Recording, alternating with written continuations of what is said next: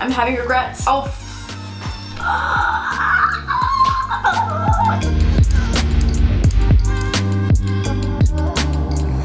Hey guys, what's up? It's Lauren. Welcome back to my channel. It has been a hot minute since I've done a main channel video. I have consecutively gone to Vegas, Miami, and Coachella, and I don't have COVID, but I do have a little bit of the desert plague, and my voice is functioning at maybe like a 75% rate right now, so bear with me for today's video. I also haven't done like any kind of like catch up with me video in a while, so I asked you on Instagram if there are any like update chatty questions that you want me to talk about while I custom paint a real Louis Vuitton bag. I feel like I may be throwing myself into the deep end a little too quickly for this, but I have recently gone down an absolute rabbit hole of watching people paint like really cool custom artwork pieces on designer bags. And so I didn't lock myself down to the actual Louis Vuitton store, which I think is good. Like that's like a little impulsive, I think, for my first custom paint. But I was able to find a real used Louis Vuitton bag at a thrift store, and it ended up kind of being like the perfect size. I don't love this side of it, but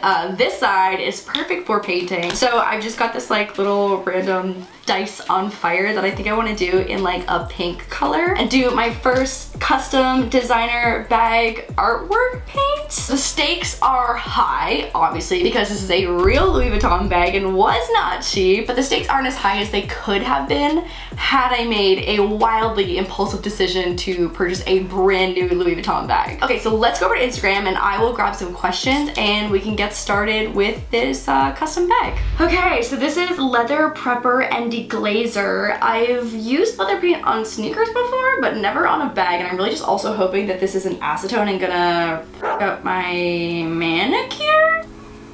Oh my god. It smells like the vodka that I used to drink in high school. First question is, what's my start? Oh my god. Here's a few options running through my head. 1, this is a used bag, so is it really dirty? 2, is this a fake bag and I'm wiping the Louis Vuitton pattern off? 3, is this supposed to happen and this is just like the deglazing portion? Because obviously you have to take a layer off so that you can paint and it adheres to it. So it's like I knew that was gonna happen.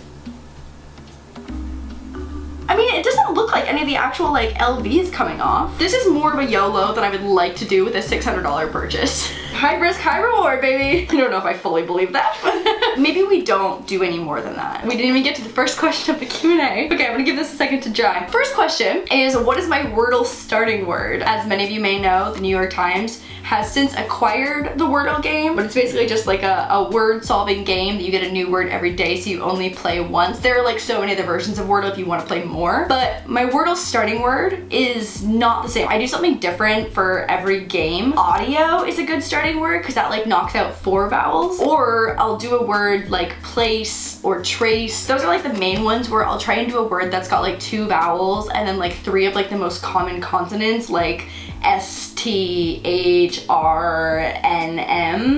type thing. I don't know. I'm addicted to Wordle. Confirmed, it's normal. It is normal? Yeah. Thank God. Wow, okay. I can see like in the light that I took off like the shiny layer of like the glaze of like the finish, because then you paint and then I actually have a whole bottle of acrylic finisher. It'll like match the glaze that's already on the bag. A stressful start, but here we go. Okay, so I just have a little bit of Scotch tape behind this to hold it down while I trace it on, and I just have like a white pencil. I'm gonna do my best to like try and just give this an outline, and then I have to paint the whole thing white before I can even add detail to like give it like a base of like flat color before I add more color on top. Again, I have gone down an absolute wormhole of these videos, so in my mind, I'm a pro.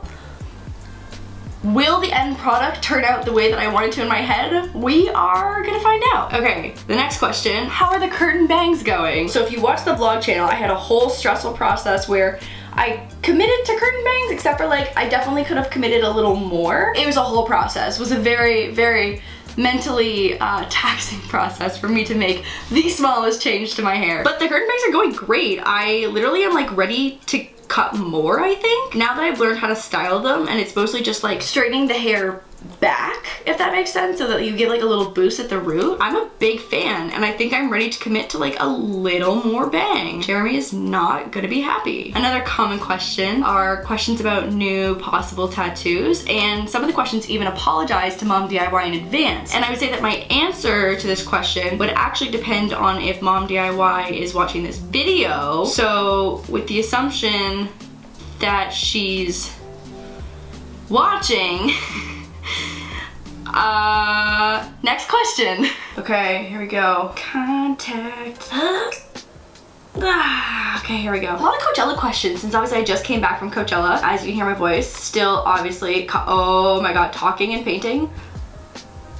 Very difficult. We had a good Coachella. It was fun. Meg the Stallion. I'm like a Meg the Stallion fan, but I'm not like a super stan. She was incredible. Oh my god, she crushed it. And then also I'm a big Flume fan. So those are probably the two musical highlights for me. It's definitely not about the music. I've always heard that Going Weekend 2 is like much more for like the actual music, and Weekend 1 is definitely like a scene. It's definitely when all of the brands are there spending their money, so like all the influencers are going on Weekend 1, like a content festival. That's the perfect way to describe it. Influencers are dressed up as like space disco cowboy boho bitches, and myself included, and it's a festival to take content. It's definitely a festival that is like centered around being social and wearing cute outfits and taking photos, but we had a good time. Jeremy on the podcast announced that because he just turned 30, this is his last Coachella. I don't think it is. I think you'll see Jeremy back in the desert next April. Future project plans. Okay, so this is in the future, but it's not like anything crazy, but it is something that I've been working on for a hot minute now. I am super close to getting ready to launch the Discord channel, which I am so excited about, and so I'm in the hiring process of getting my Discord community manager all hired and ready to go, and I'm super excited, so stay tuned because that is happening probably in the next couple weeks or so. I have been putting it off for a very long time, but it's happening. Favorite Squishmallow? Malcolm the Mushroom. What made you want to get a bull terrier? So I actually grew up next to a bull terrier. He was full size and fully white. His name is Buster, and he was just like a hilarious dog. He was very large and very heavy. My neighbor actually let me bring Buster to school on the Bring Your Pet to School Day for show and tell. So she and Buster came to school with me. We put him on the desk, and I remember like being like, damn, this is a dense ass dog. Loved Buster. And then when I moved to LA, there was actually a mini bull terrier who lived in my first apartment that I lived at. His name was Johnny. He was like black, tan, and white, and he was so cute, and I was like, you're telling me that I can get a mini Buster? That's so it sparked the search for moose. What's the most grown-up / adult thing that you do now that surprises you / are most proud of? I love this question, and I think it's something that everyone should think about once in a while, because I feel like when you've come so far, you don't even take a step back to be like, damn, that's adult as of me to do. But like this morning, I took a call with a Stanford PhD graduate who started his own company, and I am now investing in his company. And it's like one of those conversations where it's like, I actually know business terminology. I've just come so far in being confident in talking to like founders and grads of like really intense prestigious schools. I've come just like a long way in my confidence and like not having imposter syndrome when I have these conversations, and invest in companies. Grown as shit. Why don't you have a green card yet for the US? Bitch, if this ain't the question of the last 6 years of my life. So I've actually been turned down for a green card. Love that for me, thanks USA, because I was not an asset enough to the country to have a green card. So I'm currently on a visa, which I can continue to renew. I'm about to submit for another round of green card, but essentially you have to prove to the country that you are an asset and that you are valuable enough to stay and like be a part of the country. So like owning American real estate, hiring American employees, owning like American stocks and investments. I have done many of those things for the last 6 years and they still said no. It's a very long process, and it's pretty like dinosaur, so it takes a long time. It moves very slowly, but fingers crossed that immigration says yes to me. Okay, base coat complete. There's a few flames that are kind of in the foreground. It's like background flames, dice, foreground flames. And so we're gonna YOLO this a little bit. I'm gonna try and trace the dice out and just do the flames all in one go. Also, I have literally the world's smallest paintbrush in the entire world. This is really testing the dexterity of my little Asian hands today.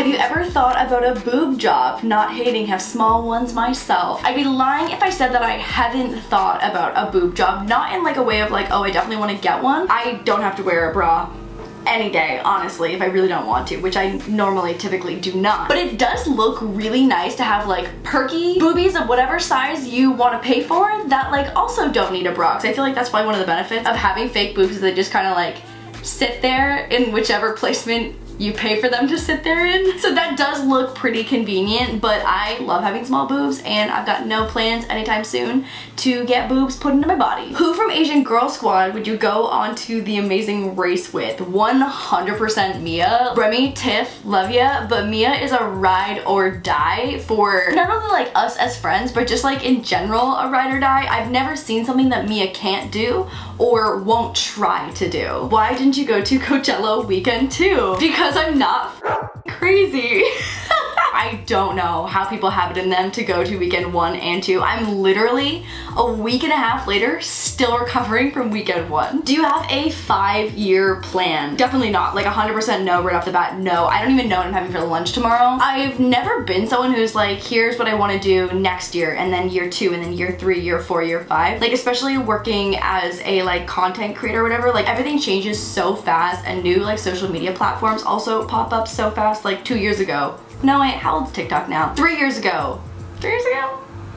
I think back to when TikTok was not a thing and like how big of a part it plays in my life now, even just like as a consumer, and like that wasn't in my 5-year plan. I feel like having a 5-year plan is not even something that I think about because it kind of feels nearly impossible. How's your crypto shit going? Crypto shit is doing great. Crypto shit is thriving. If you don't know, I have a TikTok and an Instagram called laurDIY.eth where I do like 101 educational content for crypto, NFTs, and Web3. So crypto shit, going good. How do you sleep with your hair to get your curls to last more than 1 day? Oh my god, this was a life-changing trick. First of all, it's like using a decent amount of hairspray the first day so that your curls will stay in general, but then sleeping with a super soft scrunchie, like a super soft like silky one, with all my hair in a ponytail on the very top of my head. So like I'll put it basically on my forehead right here. I'm a sweaty, reckless sleeper. Like it's not a cute look for me. And so when I'm thrashing back and forth, my hair gets like matted and tangled. And so if it's like sitting on top of my head, like at the top of my pillow, and it goes untouched for most of the night, those are like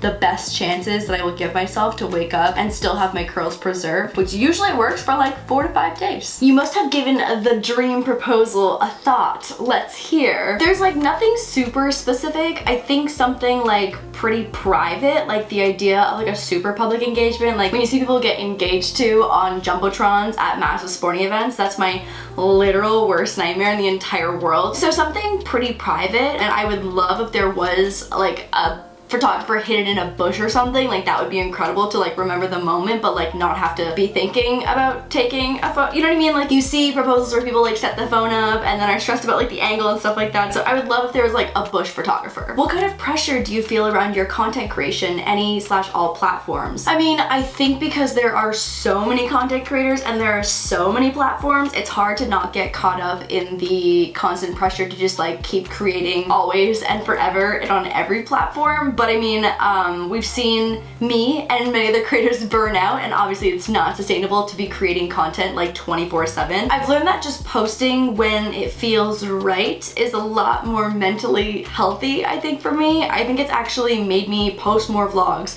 post more TikToks when I don't feel the need to like make a specific piece of content for a deadline, which like forces you to make content. So I mean, it's definitely there as an ever-present feeling, but I've gotten better, I think, at finding the balance. So many questions about getting a second dog. Like forever and always, every Q&A will just be questions about getting a second dog. Listen, I would love to have 14 dogs, 100%, but Moose is just so easy. He's so low maintenance, and he's just like such an easy dog. And I've always heard the jump from 1 to 2 dogs is a pretty big change, and so I just don't think they're ready to have 2 dogs since Jeremy and I both are busy with work, and Moose could just like, he's happy to just sunbathe during the day. We don't have the spare time to dedicate the amount that I want and need to when there is a new dog in the house. But if I did at the time, 14 dogs. Would you ever get a full tattoo sleeve, or do you prefer small ones? I don't think a full tattoo sleeve is for me. Like, I think we'll leave that to Mia, hot as f. She's doing it. She's got the sleeve. It looks so good on her, but I don't think that that's personally like my vibe. I think like the little sticker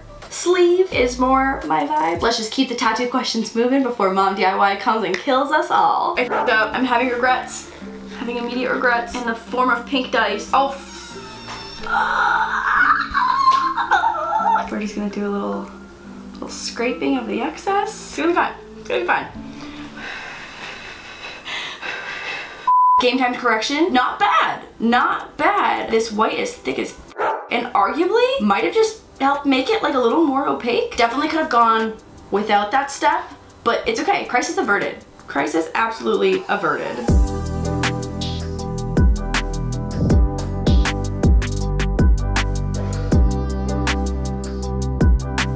Oh my god, the fact that I've been here for 3.5 hours and this is all I have to show for myself. Jesus. I'm getting to like the YOLO part of the day where I'm gonna do a little bit of freehanding. I wanna do these die with little hearts on them instead of just like regular dots. Ah, Jesus, okay, here we go, here we go.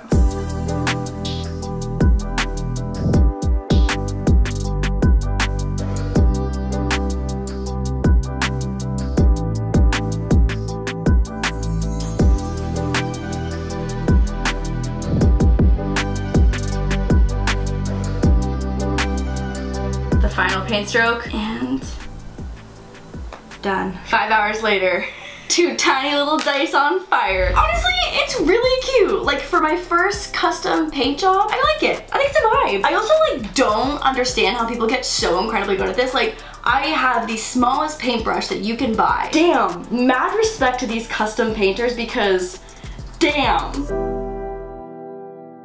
Alright guys, that is it for today's video. Hope you enjoyed it. Let me know if there's something else that I should try and tackle to customize because like I got a shit ton of leather paint now, so what do you think? Like should there be some, maybe sneakers next? Anyways, if you guys enjoyed this video, make sure to subscribe and subscribe over on the vlog channel. A new episode of Wild Till 9 will be out on Tuesday and I will see you guys in the next video.